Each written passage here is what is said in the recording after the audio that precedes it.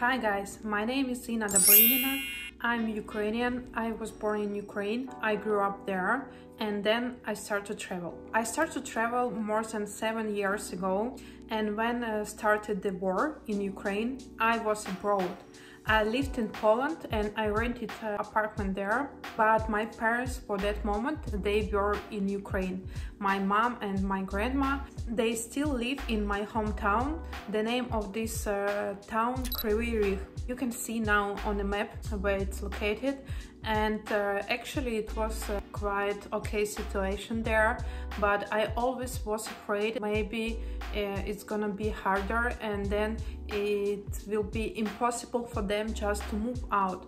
That's why every time I tried to push them to come to my place, to Poland. But my mom, she always said me, you just rent that apartment, it's totally impossible that we're gonna come there, because my mom, she's 61 years old, my grandma, she's 82 years old. And then in 2 weeks after war started, Russian soldiers start to fly my hometown. Exactly in that moment, my parents decided to move out. They came to my place, to Poland. We spent in Warsaw, in Poland, 2 weeks, and then I was thinking to move somewhere abroad, because a lot of people just came from Ukraine to Poland, and Poland became a kind of a Ukrainian Poland, or Polish Ukraine. I don't know how to explain that, but it was pretty weird. And I decided that we need to move on, and I chose Sweden. Now we stay in this beautiful and nice house in our host family. Our host family is Paul and Lotta, and they have a 20 years old son. They are amazing, and they cooked dinner when we just arrived. They made us to feel ourselves at home. They made for us too many different things. They always tried and still trying to help us. And they cook us unbelievable dinner and made that home and cozy atmosphere what we feel every day when we have dinner together. Now we are here more than 1 month. We already got that kind of cards, me, my mom and my grandma. This is a residence for us, how you know, guys, probably watch my channel in English. It means that I can stay here 1 year. I can work also here, and now I'm looking for a job. And it's quite difficult for Ukrainian refugee to find a job here, because my background pretty nice, because I lived in Singapore, I lived in Italy, I speak 5 languages.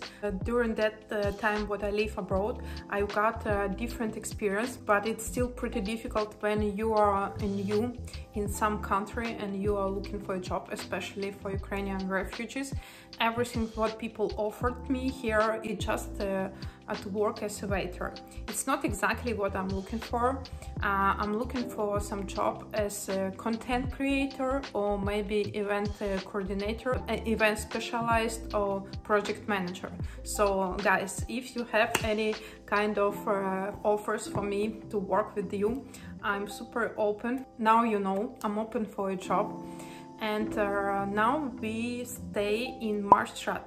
Marstrand in Sweden is an island, and it's quite touristic place. So now we are here in this island, so it looks like that, and I'm gonna show you opposite side.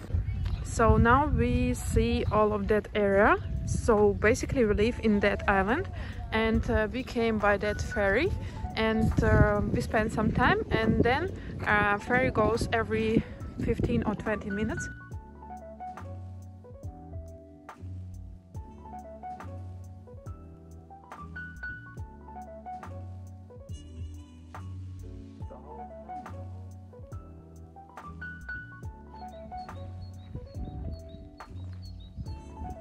Look at this beautiful building. I don't know what is here, but basically it's nobody here because this is kind of old island, and actually here live only old people.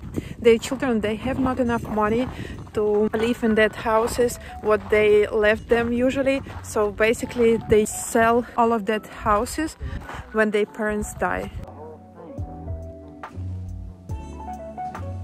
I would like to move to Stockholm, but it's also pretty difficult. First, because I still don't have a work, and second, that the person who gonna come to any place, they supposed to pay for 2 months to rent apartment. So I still don't know what should I do, when will I move there. I hope you liked this small video. This is just my first video, so please just support me, subscribe that channel, and finger up.